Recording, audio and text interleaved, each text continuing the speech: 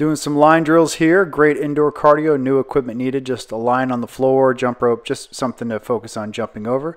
Side to side here at first, lateral jumps right on the balls of the feet. Then we're going to go front and back over the line, right on the balls of the feet again. Keep that core nice and tight. Then we're going to go crisscross, slow motion here at first so you can see what we're doing.